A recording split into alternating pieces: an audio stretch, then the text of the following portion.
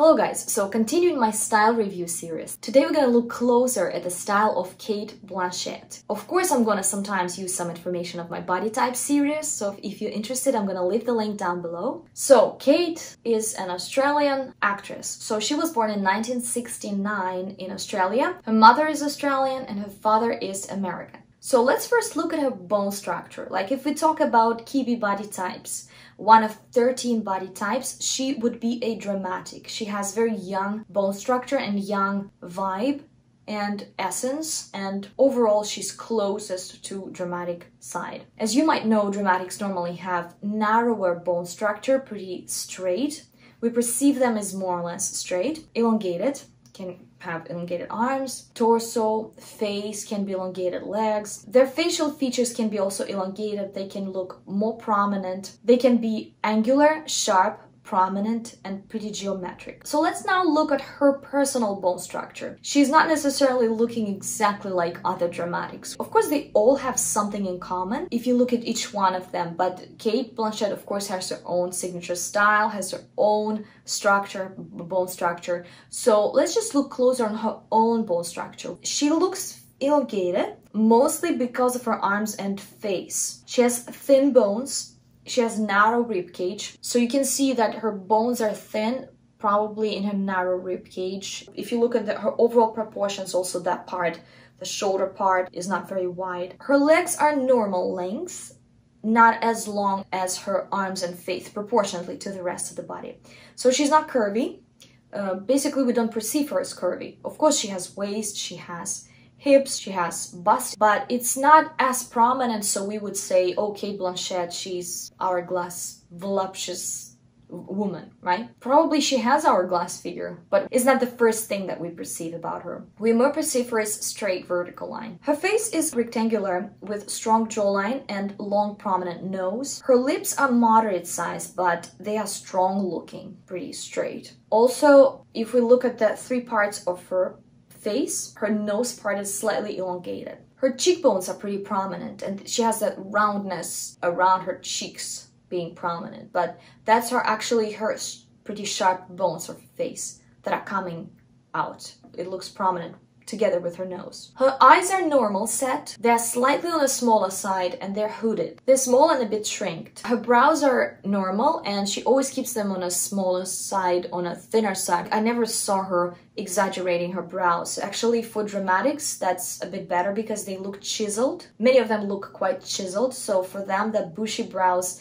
they can make them look slightly not tidy, probably I would say, and probably a bit rough looking. The concept and vibe. I think David Kibbe, when he was writing about dramatics, he said it's very close to that Art Deco era, 1920s New York, Empire State Building, Art Deco style, which characterizes with very geometric shapes, thin shapes. Also, she played Katharine Hepburn in Aviator movie.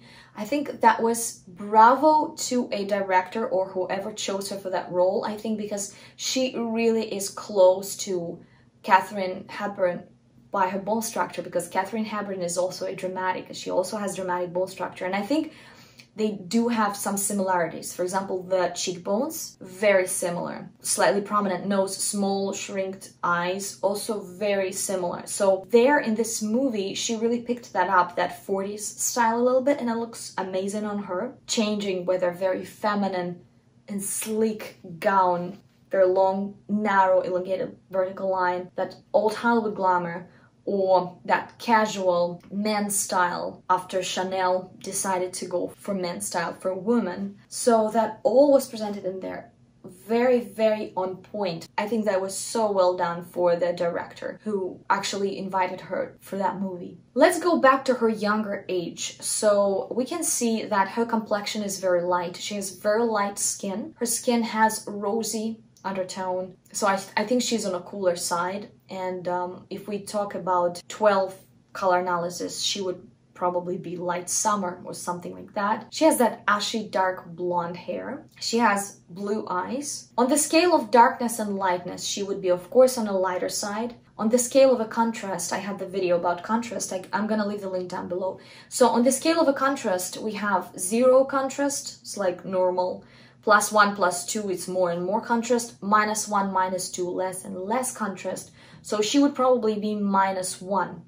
So not very uncontrasted, but she still has some contrast, some color in her, but it's not as big.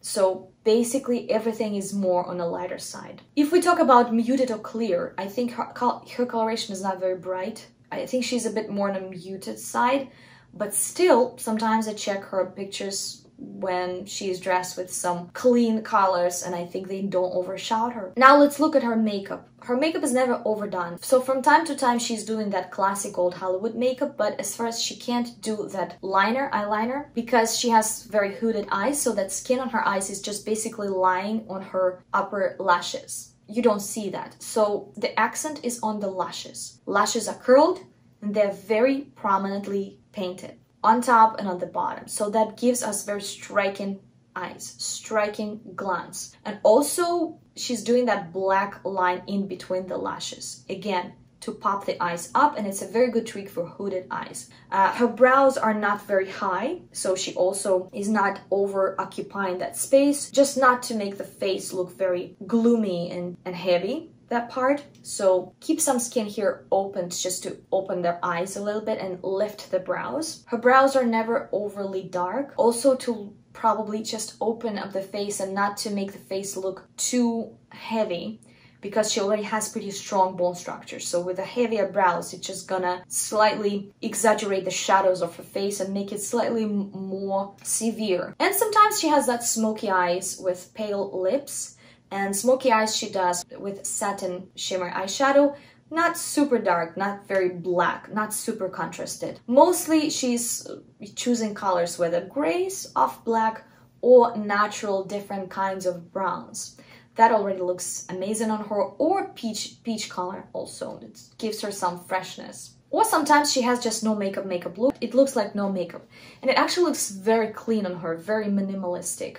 She doesn't have to have that noise, you know, on her face. It's very good for dramatics. It's very clean, chiseled look. She doesn't need contouring. She doesn't do contouring because natural light is already drawing that shadows, chiseled shadows on her face. Especially here, she has on her cheeks very prominent cheekbones, and that's why under her cheeks there's very dark shadows almost always with natural light. Doesn't matter where it shines from. It's always given her very beautiful shadows here. So her face is very, very sculpted. Her jawline also is very sculpted. She doesn't have any softness here on the chin. Again, that adds her like strongness. She gives that strong look to her. Also, her face is slightly elongated. It seems like she never contours her nose, and I'm very happy about this because that's just gorgeous feature on her. That prominent nose, that gives her face that strength, again, that character, and that drama, if you can say so. Also, I have a great video about noses, different kinds of noses shapes, and I'm showing you different celebrities with different kinds of noses, which are very actually beautiful. You can check this video. I'm gonna leave the link down below. And very often she adds some blush for freshness. Hair. So when she was very young, she had that natural hair color of hers, like ashy dark blonde. Then she started going blonder. She started having those highlights, and then probably, I think most of her life right now, she is being that light, pale blonde. Sometimes she goes for cooler colors, sometimes she goes for more yellower and darker shades. I think if it's too yellow, it kind of starts being a little bit too brassy for her. I think she needs something cooler and slightly more contrasted for her, because otherwise that yellowness is just smashing with her skin a little bit, kind of blurring the shadows on her face. So I would say probably platinum blonde or slightly lighter, fresher blonde looks even better on her. I think at some point she got that brown hair, but I think she would color her hair for her roles, mostly for the movies. So with that dark brown hair, she had to change her palette a little bit to something like more to the autumn, like more to darker and warmer colors. But as far as her skin and her eyes are a little bit from a different direction,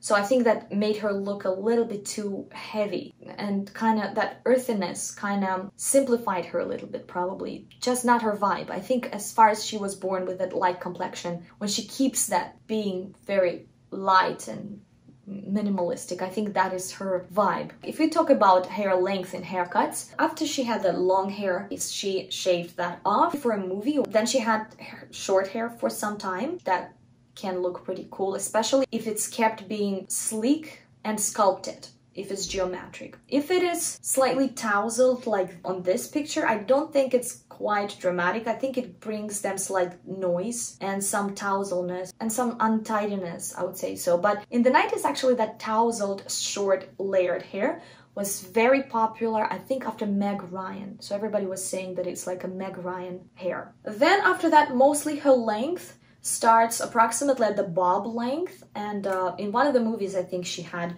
short bangs and very geometric bob, which actually looks pretty great on dramatics. They look pretty nice with that. It's like a little bit like a Gatsby bob, 1920s, and that aesthetic really fits to dramatics. From short bob to long hair up to here, probably not longer. This is what she has most of her life up to now. Another picture with bangs. Normally she was doing her bangs pretty straight, which is good, and pretty long. Most of the time she tries to keep them pretty sleek or sculpted. If we talk about waves, it's more like to a sculpted side. If it's sleek, it's more to a straight side, but not tousle, because normally touslness gives them very untidy appearance. They're normally more chiseled. Just imagine her with big rounded curly volume or huge curls like that. That probably would be a bit further from her aesthetic. Also, her parting is almost always very much on the side.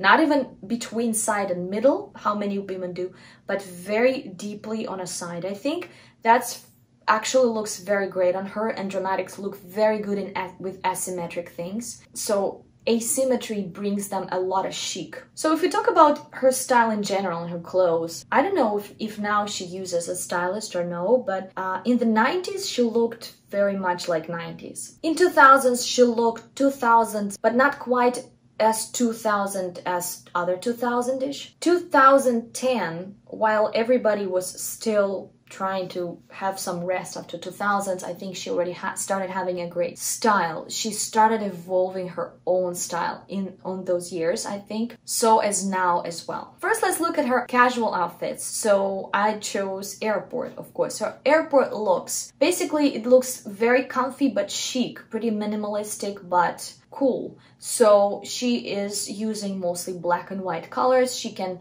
have some very comfy suit, soft suit with some jacket on top or leather jacket. Shoes is normally sneakers or just shoes with platform. She likes with platform, and I think that this is how she compensates the length of her legs, just to balance that a little bit, so it would look more proportionate with the length of her arms and with the length of her face. A lot of sunglasses, but we're gonna check that a bit later. But it's really a part of her look, a part of her everyday style, and I think that looks amazing. Jumpsuits, I'm not sure how comfy that is, but that looks very cool. I think that leather jumpsuit, how chic that is on her. Most of the stuff that she's wearing is very tailored, and it's pretty sleek and pretty narrow vertical line. Pants that she is wearing, sometimes skinny, but most of the time it's with a regular pants or wide pants, and pretty long actually. Sometimes she goes for shorter pants, but most of the time it's long and wide. She also has loads of well-tailored suits when she goes out. And again, I don't know, you know, sometimes you just go for a walk with your dog. You don't expect to be photographed, but sometimes you kind of go to do your stuff, but you expect to be photographed. That just requires a little bit more effort. If we can see her outfits when she is walking, yeah, casual walks, I could see the pants with pleats. First of all, that's so great, because pleats, they give that sharpness and that sculpture for the pants. Even though the pants can be slightly wider, in a hip area it can be slightly wider, but those pleats and those straight ironed lines at the front, folds I think they called, that looks very sculpted on her. If the pants would be more relaxed and unconstructed, that would look a little bit more slouchy on her, like on that outfit. But everything else on this outfit is very much sculpted and tailored. So it looks like she just wanted to take one step forward from that look to be too regular probably, and just add some slouchiness in there on purpose probably. But that amazing wool blazer and everything is in light colors that really suit her. those glasses, that sweater, like everything looks very, very cool. And overall, her looks are very chic. She could wear long sweater or just regular t-shirt, jeans, pants, classic shirt. Many things are very classic that she's wearing. Sometimes she wears hats, but not as often. I don't see her in jewelry as much as well. Cropped pants, not very often, but you know, cropped pants can look amazing on dramatics. For example, if the rest of the outfit is not little girlish. So if you balance the rest, your length, I think that looks very chic and very stylish. Also, monochromatic looks, they look amazing on her. If you watch this video, Colors for the Body Types, I talked about it for dramatics. You can check. So she really loves that sometimes. She uses that trick if she wants to look put together, stylish, chic, and different at the same time. So she has those different colored suits, and sometimes everything is just one color. Blazer and top, inside is bright pink, and then the pants. And sometimes even the shoes are absolutely same tone, which looks amazing. It looks all together, and it actually specifically it looks great on dramatics, on that kind of a bone structure, which gives that very minimalistic look, very put together, very clean, very narrow, very much elongated vertical line. Or that yellow scarf, yeah, it also creates that vertical line, and it creates some contrast with this beautiful pastel color suit, which actually looks great with her complexion, with her skin, with her hair. Her casual dress is also nice, long, sometimes covering the knee, sometimes slightly shorter, pretty narrow. That looks great. The only thing is sometimes when dramatics go too much with horizontal lines and not narrow lines, or cutting the leg like that and cutting then in the middle of the calf, skirt, flowing skirt, cutting the body, giving that horizontal line, something here, many horizontal lines, many different patterns that can grab some chic away from them sometimes. They just don't look as clean sometimes with that. Now, men's style, also another aesthetic that looks amazing on that kind of a bone structure. They really can rock any kind of a man look. This looks, that kind of a blouse, that pants, it really reminds me of Katharine Hepburn in the 40s. Yeah, in the 40s, more powerful shoulders slightly, and then that waist with a belt, and then that wide pants, like men pants. I think that is very 1940s, and I think when she's going for that, it really looks chic on her. When it's colder outside, she's wearing different kinds of coats, or that leopard faux fur bomber looks amazing again with the colors, very chic and slightly effortless, and that contrast that looks great. Also different kinds of coats, pretty classic. Plaid pattern also looks great. Those looks are very universal, and most of her coats are without any waist emphasis, just straight, classic, regular, but in different colors. That also great. Pink color, again, bright or neutral sweaters, woolen blazer, looks very chic. Or bright, contrasted and colorful accents. It looks very geometric, clean again, very understandable. It's not muddy, blurry, tiny, small, noisy or anything like that. It's just very clean pattern, and that looks also great on them. It's big and it's defined, very avant-garde. Actually, avant-garde is one of those things that looks amazing on them. Now, all those red carpet dresses, they are stunning. It's pretty rare when she would choose something that would probably not be for her. Anything she's wearing is very much on point in the majority cases. Beautiful appliques, very narrow dresses, all that old Hollywood with long vertical line and narrow line. I think that just looks stunning on her in any form. Because her makeup is on point, her hair is not tousled and very much sculpted, which is the best thing for them. That is on point. Maybe in this case, I probably not a fan of this look too much because of them, and maybe dress is pretty good, but with that kind of a hair, too much curls and very rounded outline, she looks prominent, elongated, and her bone structure just looks more angular in this case. Like every time they are too much into roundness and ruffles and rounded back homed hair like that, so it's starting going in a different direction. Also, probably not the best thing for them if they go for something too noisy. Layered and tousled hair plus some kind of strange patterns and mishmash of different things. No, they look better when they build their outfit head to toe. all together. Her accessories are mostly bags and sunglasses. Her bags are mostly big and pretty clean. One color, maximum two colors, nothing too strange or too girly or fluffy or with tons of different things or with appliques or with stones or with anything like that. They're very classic. And her glasses are so different, and I love that very much. Her all glasses, though, are big in size. Whether it's Audrey Hepburn classic sunglasses, or it's aviators, or it's same kind of frames, but in different colors. All that looks very good on her. I didn't see her in small glasses, though. Small round like that, or small 90s like that, and with small bags also. So she knows. Also, they might not look their best in something very constructed and too wide and bulky, so that makes again them look too slouchy in that and not tidy. So they do look better when it's still sculpted and sleek. All right, that's it. Thank you so much for watching, guys, and let me know who you want to see next. Okay, bye. Subscribe on my Pinterest for 13 boards as an inspiration for the body types. Also, you can subscribe on my Instagram. All the links I'm gonna leave down below. Also, you can become my sponsor or subscribe on my Patreon for some exclusive videos, some early access to these videos, and just if you want to support me and my channel. Thank you so much, guys, and I'll see you very soon. Bye-bye.